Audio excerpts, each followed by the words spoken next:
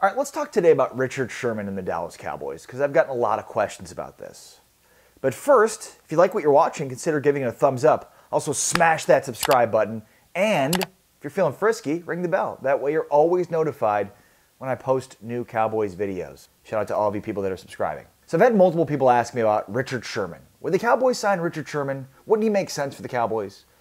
And the answer is 100% he would make a ton of sense for the Cowboys. Of course, the former Seattle Seahawk who played in Legion of Boom under Dan Quinn is a free agent. He's still unsigned, and he could really help to shore up a really young secondary.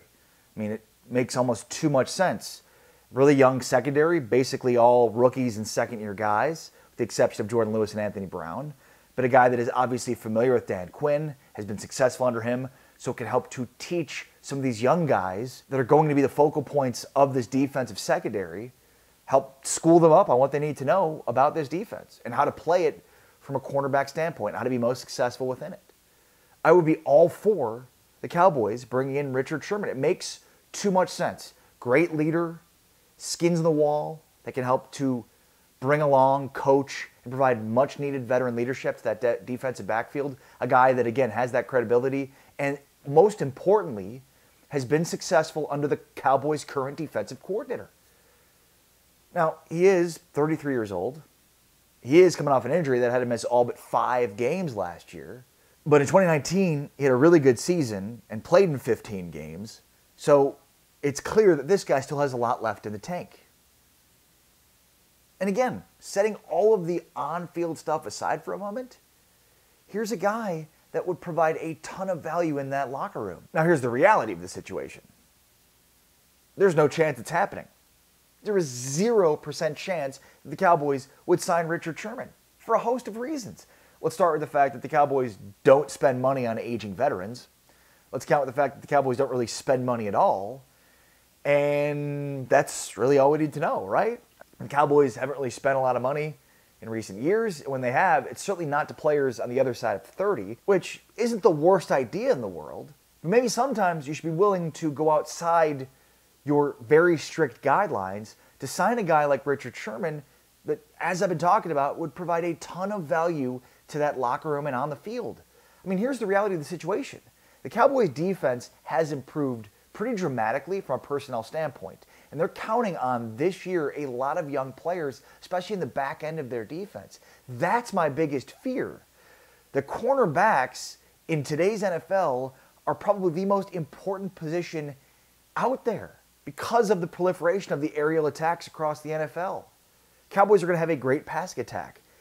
I'm worried about what their defense looks like against the pass, which again is the most important component of defending in the NFL. And they're counting on a bunch of first and second year players trying to do that.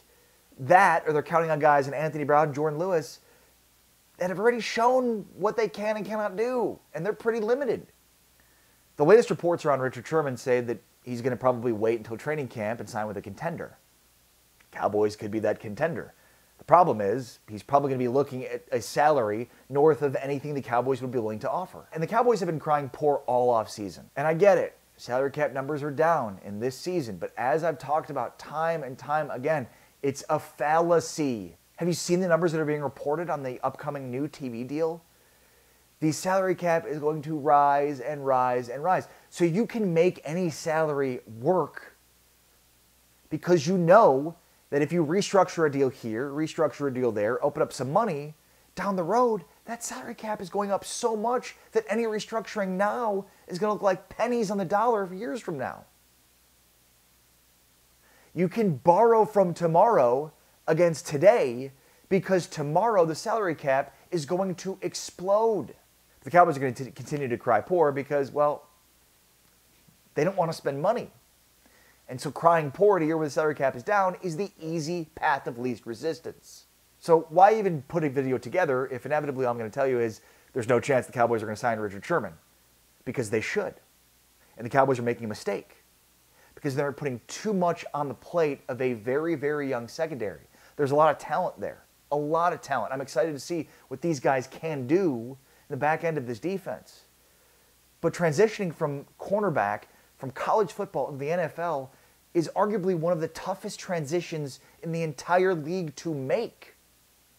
And they put a lot on the plate of Trayvon Diggs last season, and he played well enough, but it takes years and years to develop at that position. And Trayvon Diggs at this point is their best lottery ticket, and he's not a veteran.